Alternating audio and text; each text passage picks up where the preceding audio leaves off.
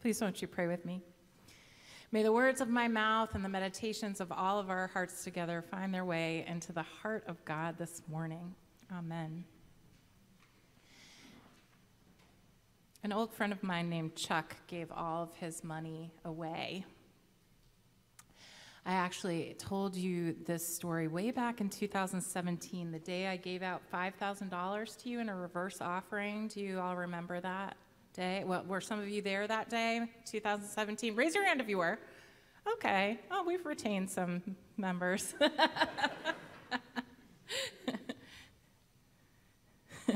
I gave out $5,000 in a reverse offering and asked you to do good with it and then come back and tell the story. That was the whole assignment. It was actually, the stories were amazing. And we spread that money all over the place. We redistributed wealth. Don't tell anyone that we were being socialists that day. But anyway, I want to tell you the story again about my friend Chuck. Chuck Collins was 16 years old when his dad sat him down and told him that he was about to inherit so much money he'd never have to work a day in his life if he didn't want to. Chuck was the heir to the Oscar Mayer Wiener fortune. And at 16, a trust fund was to be set up in his name. He lives in Jamaica Plain in Massachusetts. The trust would grow to be several $1 million by the time Chuck was middle-aged, and his father encouraged Chuck to work anyway, as he had, and to not give up who he was or what he wanted to do. Chuck refers to this experience as being born on third base. The money weighed heavily in his pocket, and in his young soul, it felt like both a responsibility and a curse. He knew that he didn't earn it, he knew he didn't deserve it, and he also knew that others needed it far more than he did. And so, at age 26, he took his father's advice of not giving up on who he was and gave every penny of his inheritance away.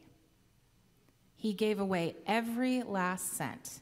He gave it to foundations and groups that he knew needed funding, organizations that were working for the environment, for peace, for racial equality, and indigenous people and gay rights. That's the crazy kind of thing we do when we are idealistic and 26, right? His father asked him if he was becoming a communist. Chuck answered, no, a Christian. Wealth that just creates more wealth seemed wrong, said my friend Chuck. The decision to give away my wealth felt like the first real decision I'd ever made. He wrote in the We Gave Away a Fortune, life presents only a few crystal clear opportunities to take risks for what you believe, and this was one. Since that day in 1985, Chuck has had a child who is now a beautiful young adult. He bought a home in Jamaica Plain in Boston. He worked tirelessly at the organization he founded in Boston called United for a Fair Economy to create economic justice in the world. He served as one of those indispensable pillars at two churches, one of which I was the intern of, and written several books, including one that he co-authored with Bill Gates Sr. about preserving the estate tax. He has worked with communities on creating financial sustainability for his entire career, promoting the religious value of common wealth. He has never once regretted his decision to give away his inheritance. Chuck took the abundance of what was given to him and has spent his whole life sharing it. He has spent his whole life teaching others how to share it too. I'd like to think that I'd make the same choice as Chuck. Would you? Raise your hand if you would make the same choice as Chuck, if you were the heir to the Oscar Mayer Wiener fortune. Nobody's raising their hand? Oh, okay. Aaron is, yes. Hypothetically. I think I'd probably keep some of that money personally. Maybe like, I don't know, like 2 million of it or something. And I'd buy some stuff, like an Apple Watch and a lot of clothes and shoes. Maybe like a vacation home in Maine. Not in like Bora Bora, but like Maine. Student loans. Yeah, mine were forgiven, so I don't have student loans. But I would pay my kids. I would pay for my kids to go to college. Would you pay for your kids to go to college? I would pay for my kids to go to college. That seems like a good thing to do. But anyway, then I would give the rest of it away. Then maybe I hope. Anyway, I'd give the rest of it away. He was 26 when he gave his money away, so maybe he hadn't thought about what it would be like to have kids and a mortgage, and maybe he never dreamed of a vacation home in Maine. I don't know. It's an interesting thought experiment, like what would you do, right? But it's one that we can easily remove ourselves from or distance ourselves from. I think most of us don't associate ourselves with wealth or think of ourselves as particularly wealthy. Most of us aren't in the 1%, maybe none of us are. And if we are, like most Americans, we have a complex relationship to wealth. Chuck says in his book, Born on Third Base, the relationship status between US people and our super wealthy is complicated. At one talk I gave, he says, I asked the audience, how many of you feel rage towards the wealthiest 1%? So how many of you feel rage towards the wealthiest 1%? Okay, some people in the choir are willing to admit it, and they're sitting up in front of everyone. Okay, Kate, yep, all right. So there's some rage. Almost everyone in a room of 350 people when he gave this speech raised their hand. And there was some nervous laughter. How many of you have admiration for some of the things wealthy people have done to make our society better? Yeah, sure. He said about 2/3 of the people in the room raised their hands when he asked that question. How many of you wish you were in the wealthiest 1%? He asked. Okay. Again, almost everyone raised a hand, laughing. And he said, so you feel enraged, admiring, and wish to be the object of your own anger, he said. See, I told you it was complicated. Most of us, anyway, are not rich, and many of us approach those we associate with wealth with a mix of rage and admiration and a covetous desire to be in their shoes. And so perhaps we approach today's scripture about the rich young man feeling like we can't relate to the man in the story or wishing we could. Maybe both. Here's how the story goes.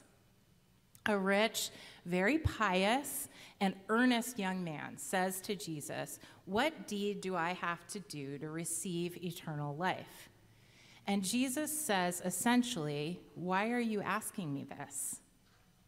Basically, only God is good, he says. And then Jesus says, but if you do wish to enter eternal life, you should keep the commandments. And the young man said to him, which ones?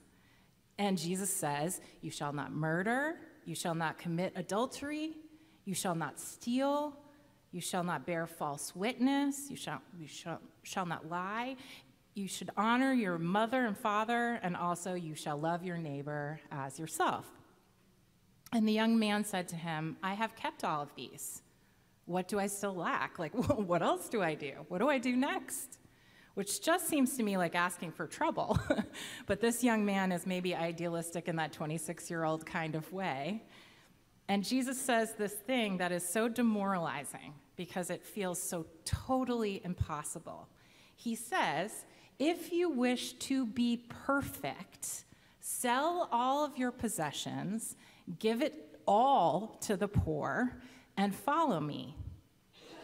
And the young rich man walks away, completely dejected and grieving because he has so much.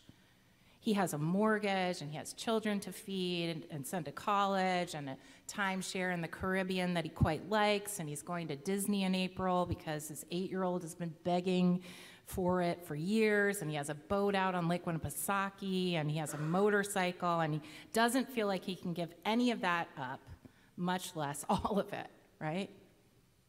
Jesus doesn't just tell him to sell all his possessions, though. He also tells him to redistribute his wealth among the poor, to identify with a segment of the population he has probably worked very hard to separate himself from.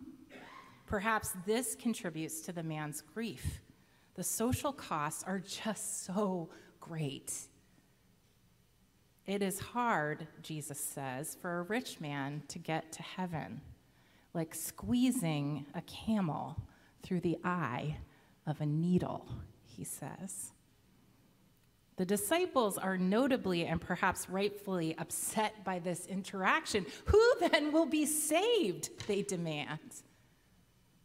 Here's a guy who is doing everything he can to be good.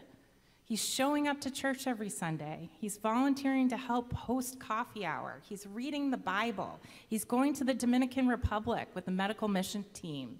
He is kind to all, even before he's had his coffee in the morning.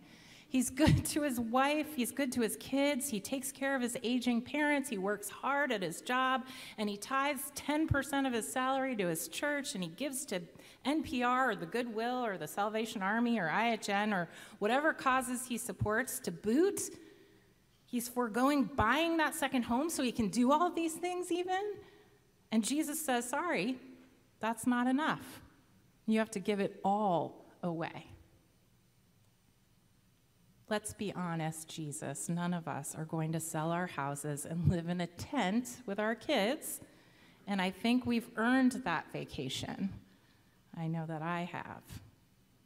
And so we are saying with the disciples, exasperated, who can be saved then, Jesus? Who?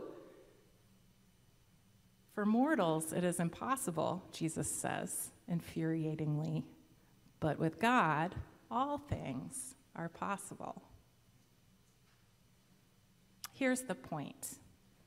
We cannot save ourselves. That's impossible.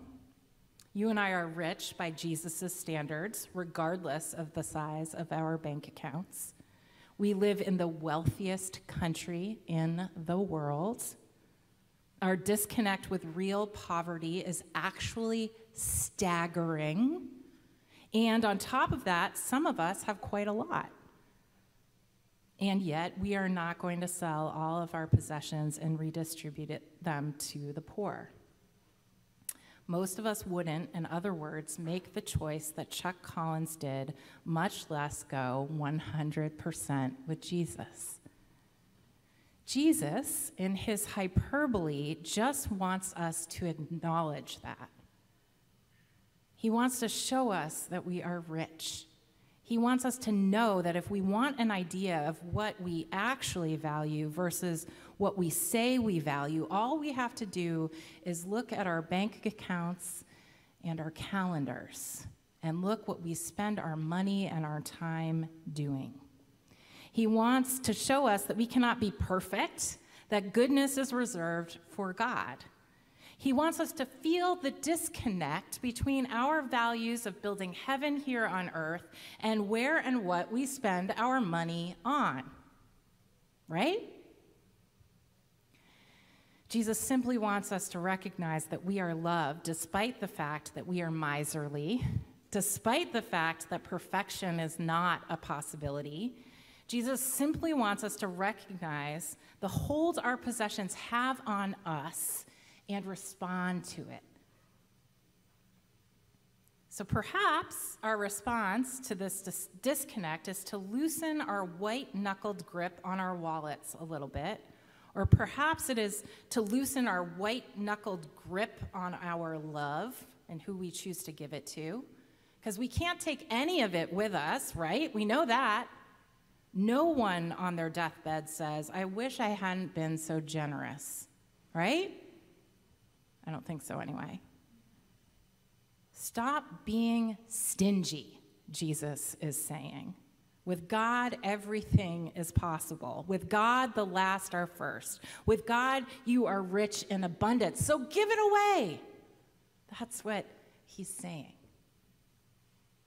Beloved, you and I don't have to be perfect. Only God is perfect. You and I don't even have to be good. Only God is good. You and I are loved anyway. You and I are cherished anyway. Every hair on our heads is counted. You and I don't have to do anything or be anything to earn that love, because with God, all things are possible, thank God. But a natural response to this unearned abundance is to give it away. It's to share your pizza. It's to share your donuts. It's to have a party with all that pizza and all those donuts. It's to create community. And don't just give it to causes you support like La Romana and the Deacons Fund and IHM and the Community Lunch. Give it to the church's operating fund, because our pledges have failed to fund our budget pretty spectacularly in the last few years, right, Pat? Yeah. And none of those things will exist if this church closes its doors like so many other churches in this area have closed their doors. Can I get an amen? My friend Chuck felt like his unearned wealth was burning a hole in his pocket, so he gave it all away. Not begrudgingly, but to express his gratitude. It set him free. God's love is similarly unearned. God's love is similarly wasteful, similarly extravagant. It is abundant. It is ours to keep, no strings attached. And our response should be to love wastefully and extravagantly in return whenever and wherever we see the need, with our wallets, with our bodies, and with every bit of our hearts, in every broken and forgotten part of this empire, and right here where we live. That love will set us free. Practice giving your love away without strings or expectations, especially with people you find most unlovable. If you want to give your love away effectively, pledge a portion of your money to this church, because here your money goes directly toward the things you most deeply value. Come to Eat, Pray, Learn on Wednesday night to learn skills for how to love your immigrant neighbors. Be part of the love revolution. Just go all in. Why not? Life only creates a few opportunities to take risks for what you believe. So take every opportunity you have. Remember who you are and whose you are. Remember to whom you belong, and give with everything you have. There is no time but now, no people but us, and no way forward except turning toward each other. Amen.